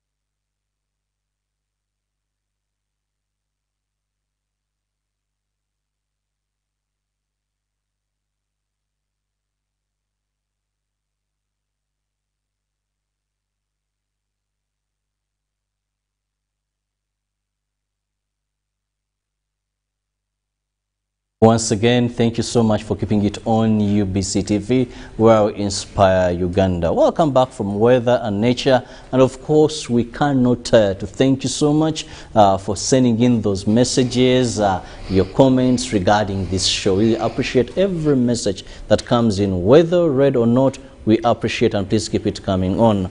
Well, today we are going to be looking at another issue of national concern, and this is more regarding the savers of people with the National Social Security Fund. Just to take you back, it was the 10th Parliament, towards the end of the 10th Parliament, where we saw them pass, that is the bill on NSSF midterm benefits. This wasn't very easy, of course. There was some bit of pressure, this and that. Later, the president invited stakeholders, most workers' representatives, to give him an insight of this bill. And they came to a conclusion of a number of issues. However, the bill had to come back to Parliament because of a few changes for ratification of what was changed. Just a key point was, if you've saved for 10 years and you're 45 years old, then you can get 20% of your savings. Now, what was changed, the and, there was or. So making it that if you've saved for 10 years, you're 45 years or not, you can still get your 20% benefits. These are some of the things that the bill had to return to Parliament and were to be ratified and see the way forward. Of course, the president said the minister would come up with a statutory instrument guiding on how these monies would be given to those that qualify among the 1.2 million savers that save with the National Social Security Fund, a fund that is estimated to be around 15 trillion Uganda shillings. And when you look at the people who would qualify and get this money, that would mean about 850 billion would be taken from the fund. Now with me in studios to discuss this, I have, that is the chairman General of the National Organization of Trade Unions and also the second Vice President of the Horn of Africa Trade Union Federation that brings together 8 countries, that is Mr. Asher Wilson Owere. You're most welcome to our studios. Oh, thank you, my brother. And I just want to greet the viewers out there, and I want to thank UBC for giving workers this time to air our views and also put workers' issues at that level. I really want to appreciate that. Mr. Owere, if it's okay, maybe you can excuse yourself of the mask for better sound output on that. Well, when we talk about this bill, now we are seeing there is a hot debate in Parliament, which seems there's pulling here and there to ensure either workers register a success, they're saving with NSSF, or we don't have a breakthrough. First of all, let our viewers, let the savers understand, why are we seeing what maybe seemingly was a done deal again back to table? I think, you know me, I consult a lot. And when there's such issue, I try to find out what is the problem. One of the things is that this time round, there's a political will on this bill. And that is the first thing. You remember we had several meetings with His Excellency, the President of Uganda, with the leaders of workers, Minister of Finance, Minister of Labor, and other stakeholders. And we agreed, because this bill, after passing through Parliament, it had issues, especially there was worry that the bill may cause the fund some inch in case some money was taken away and given to the workers. Now, we the leaders came out with the facts and figures to explain to the president, and we all agreed this bill on 4th of last month, that is August, in the State House. We had an agreement that this bill can now go on, and the president said, okay, you people, now we have now seen whatever happens, this will not collapse this government. Let's go ahead and process this bill. he directed the Attorney General to go and make those changes so that it is taken back to Parliament for ratification. For us, after that, we were very, very comfortable. We thought things would move without any problem. But later on, we had that bang from the Speaker. Says all the bills that was passed in 10th Parliament, there's issues with it. So we were all taken aback, shocked and so on. So we immediately, our members of Parliament, workers members of Parliament, we had to have a meeting, we agreed on how to approach this issue. And one of them was to consult the Speaker and also consult the President if we fail. But the good news is on Monday, that was the first assignment. We went to Speaker's office, we had a very fruitful meeting with him. He explained to us, for him, his biggest problem, he wants things to go through the proper channel, proper law, so that anybody in future cannot challenge what has been rules of procedure, and so on. So in my own understanding, I found him very, very, very okay, because he was trying to put his house to order, which is right. But it was affecting us, and the whole thing was also had taken another direction. It has taken a political angle. Some people wanted the political capital out of it. They were also trying their level best to use this to. So what we did was to now, what do we do? I asked the Speaker, what do we do? We went with our members of Parliament representing workers. Now, in the process, we agreed that, yes, this bill must be fast-tracked, and we must. Because this bill, first of all, it is just facilitating to transform the lives of workers in this country. You know, this act was... Maybe let's first get you, when you talk about this bill being fast-tracked, how are you looking at this at parliamentary level? Because when you look at the Speaker, what he put on table previously, yes, saying that when you look at the laws that govern how we do business, if this was over 10th Parliament and procedurally certain things weren't handled the way they should have been, then it may not have the fate of the 11th Parliament. It was right in a way that for him, he was looking at it lawfully. And I think he was also wondering why the bills are delaying. You know, you pass a bill. This bill was passed around the other year before election. Now, imagine after that, it went to the president. Then there was that problem of consultation and so on. I don't want to discuss about other, because other bills are also there. But this one, this particular bill, it was very, very sensitive in a way that there was a dialogue at that highest level. Now, you cannot just wash away that bill and say, we put it aside, or we start afresh. Because that creates a lot of anxiety among the workforce. And already the whole issue had become so bad that if we are not handling it properly, it can explode. So we took the leadership and said, no, we must discuss with these leaders.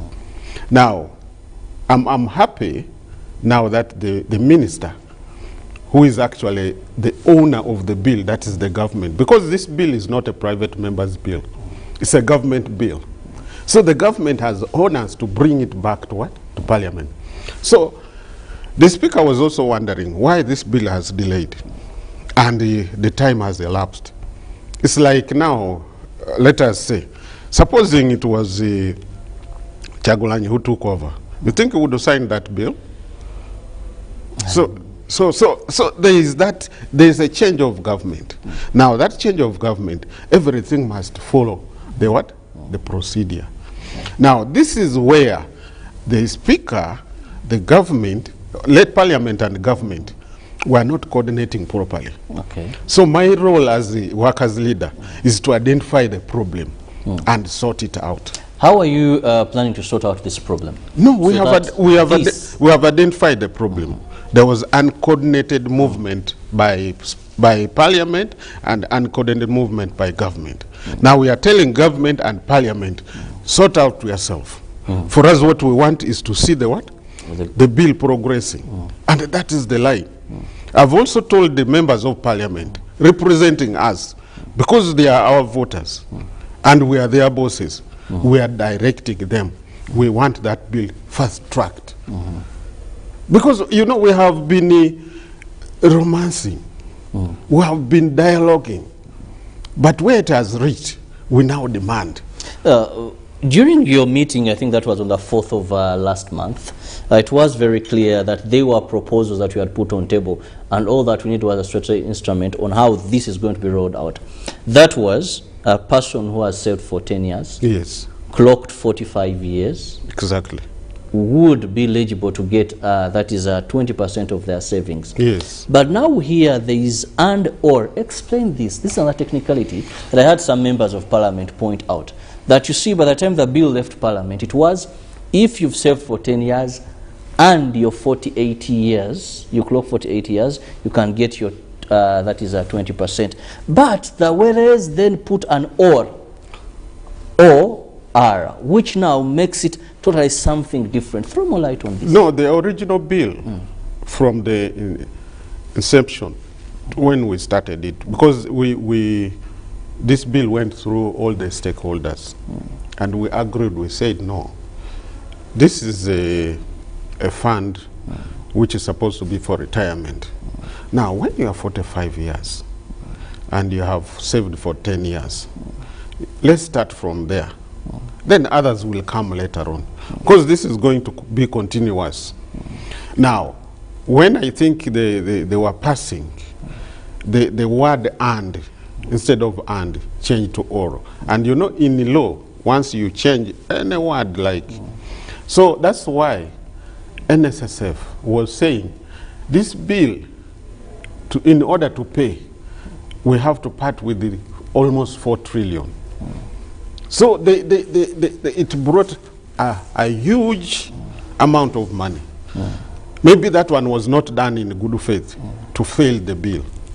So when we scrutinized the bill, when there was that query, we said no, but what is the problem? Now you go through the bill and you scrutinize and you find that there was that problem, lacuna. So we said no, the problem is here. So when we were going before the president, we had facts and figures, both of us, and we said no, the money we need now is not 4 trillion or 3. The money we need is 850 billion. Okay, let's put it at 1 trillion. 1 trillion, yes, approximately. Now, when you put that, and you know that now we have about 15 trillion, when you take away 1 trillion, it will not affect even the interest. It cannot. Because we have been getting interest. They started with the 14, it came to 11, now it went up to 10. So this is what we are trying to explain, and we agreed after analyzing all those issues, and it was a very, very high-level meeting.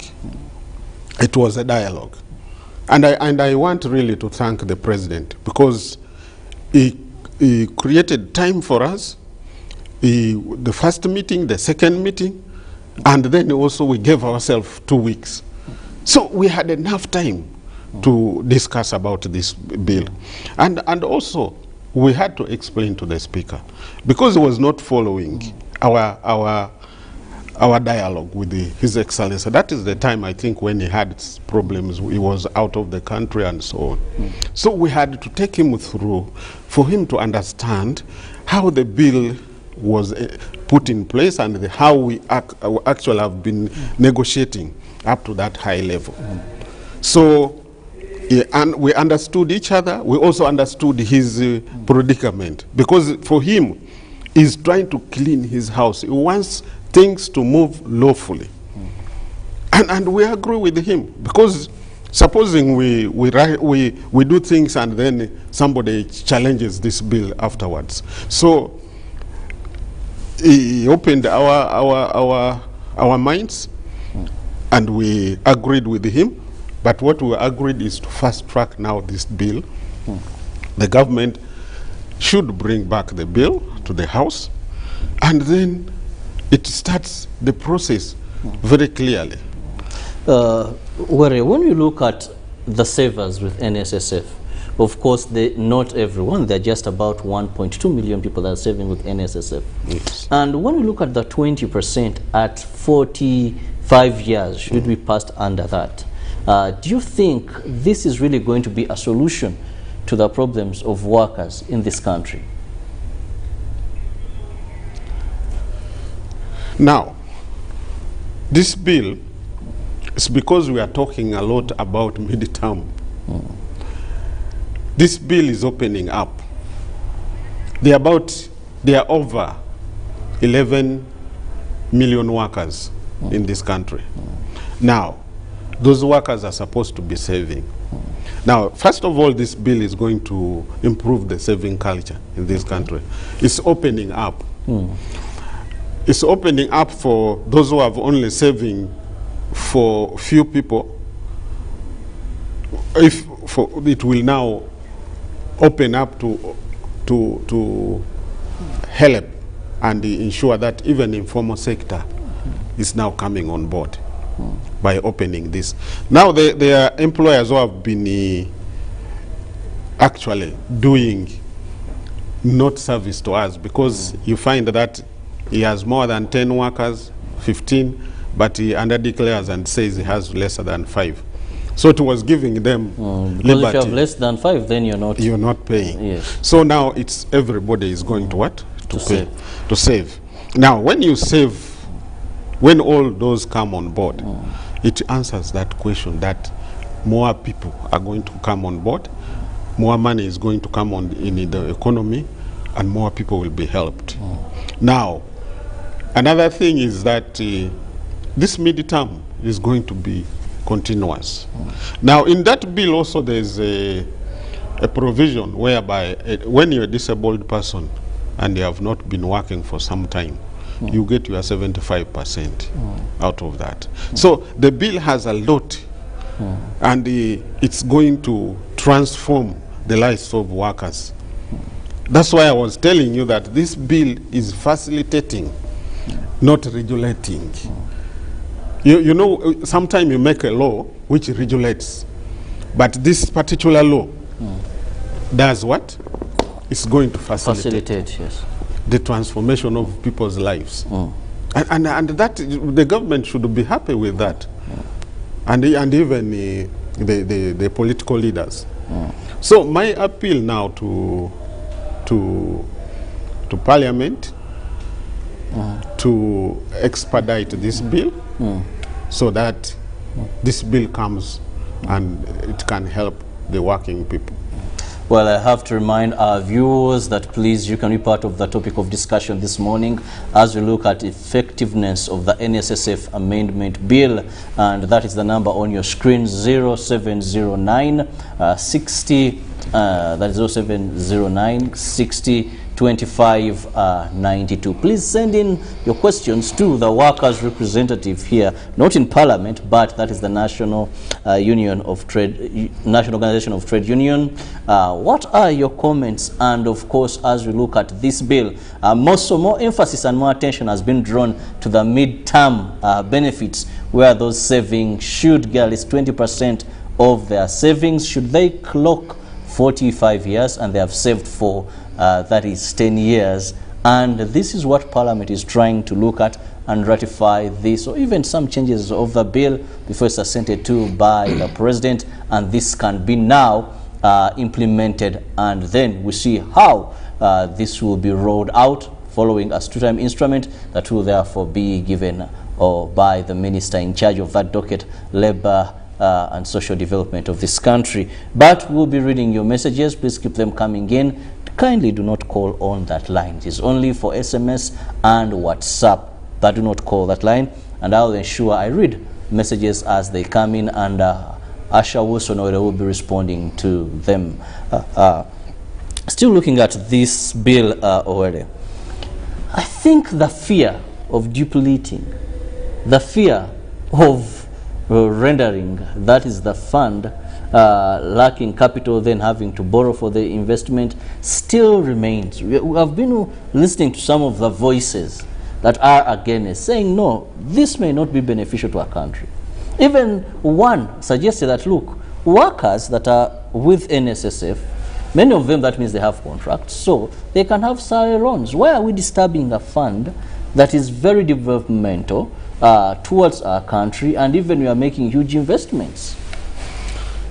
You see, my brother, there's something you must know, that the framers of this law wanted the workers to benefit out of their what? Their savings. Now, NSSF, the way it was structured, it had become a death, like a death saving. Most people have lost their life. They have not got this money. Now, time has come when both the saver, the fund manager, and the government must benefit out of this money. But it was two parties now benefiting out of this money. The fund manager, who is the NSSF, and the government. Leaving the saver out. The saver out. And we want more benefits. That is the role of this bill. That it is creating more benefits. And when you have more benefits, first of all, you will have confidence of the savers. Yes. As we talk now, I agree with you. As we talk now, people are very hostile against the NSSF. But because we, the leaders, must think ahead of that, and that's why we are saying, instead of having the money piled there, because now you have 15 trillion, 1 trillion can change the life of workers. The 15 trillion can make the fund manager and the what? And the government run around with the money and still make the owner of the money benefit. And that is the role of this fund. You know, we should not stick ourselves to where you think that when I'm walking with a stick, that's when I'm supposed to get this money. And then even the Which fund, some people believe that was the initial purpose of this fund. No, let it start at 45. You start at 45, you have some money. If you squander it, if you do it, then you will learn. When you get it at 55, then you know what to do now. I will tell you that some people have died today. Their families have accessed that money, but they fight over it. Yes. You find that even the kids, the beneficiaries, they are not benefiting out of it. Let the owner of this money start planning. You know, life starts at 45. Do you know that? Did you know that? No, it starts when you're 18. No. Life starts at 45. You wait and you reach that age, you will see. You will enjoy the life. While enjoying the life at 45. Yes. I live every day. I do my best to enjoy every day that comes my way. But let me look at some of the messages that are coming in. We have here, good morning, my name is David, and my question is, do we have any interest this year? That is a question to you. Yes, the interest is there. The interest is there, and I think the minister very soon will announce that. We have now a new board in place. I expect the new board and the management and the minister to announce that. Well, another message comes in from Nelson Mulungi. Morning, thanks for the show. Now that this bill will take care of every employee rather than a minimum of 5, where does this leave employees like housemaids, employees on short-term contracts, and startups that need every coin to kick off? Now, this particular bill is now opening up for everybody to save the money. Now, once you become a saver, then you will benefit out of this. But you cannot benefit out of this when you are not a member of this fund. So this bill is now covering that area. So let workers out there know that even if you're a shamba boy, a housemaid, or what, you are going to now start benefiting out of, because everybody is going to save. And it will also improve the saving culture in this country. Okay. Well, we are still getting in more messages. Keep them coming. And of course, my guests in studios will be responding to your questions regarding this bill and of course the fund, where many are wondering, is this money for the employers? Is it for government? Who owns this money? The savers. Me and you who save that money. We are the owners of that money. Now, the NSSF, those are our workers. The government is a custodian of of our money. Their work is to ensure that the money is invested, is safe, and so on. And also, in case of anything, whether the fund is run down, the government is supposed to pay me, pay you. And that's what I want. I'm putting it in a very clear way. So that money, NSSF money, is savers' money. It's not owned by NSSF, it's not owned by government. These are stewards. Yeah, those are stewards. They are supposed to ensure that that money is safe, they invest it and so on our behalf.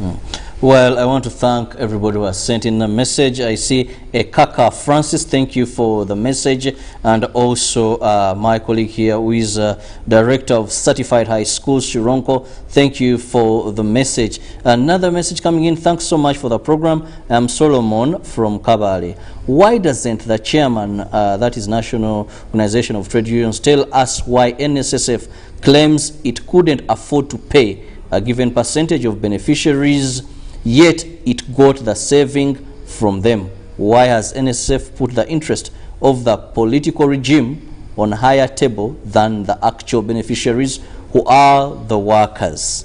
Well, that is Solomon from Kabale. Solomon should know that government in power is the one supposed to be in charge of anything. And the NSSF, we are now making the law to ensure that we access this money. Because you know, they are custodians, they are fund managers. They can only manage, but they cannot remove that money unless there's law. And that's why we are now struggling to ensure that this law is passed, this bill is passed into law, and that's why we are amending the law to ensure that this NSSF benefits workers, as I said before. And we want it to benefit workers more than benefiting the government or benefiting NSSF as the fund manager. Well, time is not so much on our side, but let me have your final remarks. Maybe a message of hope to many savers who seemingly now may be doubting if this will see the light of day. No, I want to assure workers that this time round, we have increased the speed of making sure this bill is passed. Even after this show, I'm going to meet the Minister of Gender, Labor and Social Development. We have already had a meeting with the Speaker. With the President, we finished with him. There's a good political will on this bill. And I want workers to know that the President is in full support of this bill. And he wants this bill be passed as soon as possible. So there's a hope, and I want you workers to support our advocacy so that we get this bill within a record of 1 month or 2 months. And I've also given timeline. This week, I want to see my members of parliament, workers members of parliament, very active in that parliament, trying to make sure where the issue, where are we supposed to do this. And I'm very happy they have taken it up and they are working. So we are working as a team. You workers out there, also talk to your members of parliament. Tell them to pass this bill, ratify it as soon as possible, so that it can go back to President for what? For signature. And I want to thank His Excellency the President. I want to thank the Speaker because he gave us the audience. And my take now is Minister of Gender to expedite the process. And we see this law coming out. Well, I want to thank you so much. This is Asha Owere Wilson for finding time, who happens to be the Chairman General of the National Organization of Trade Unions in Uganda, but also the second Vice President of the Great Horn of Africa Trade Union Confederation that brings together 8 countries as voices for the workers for having phone time. He's very optimistic that this bill will see the light of day and workers will be able to access a percentage of their savings if they have clocked about 45 years, saved for 10 years. We pray and hope this is the light of the day. But I also want to thank you so much for your messages. Some were directed to NSSF, and I just pray and hope that we shall have time when they'll be able to answer some of these questions that you're putting forward. Well, I want to leave you with Ruben to take you through the world of sports. Have a blessed day. Keep it on UBC TV.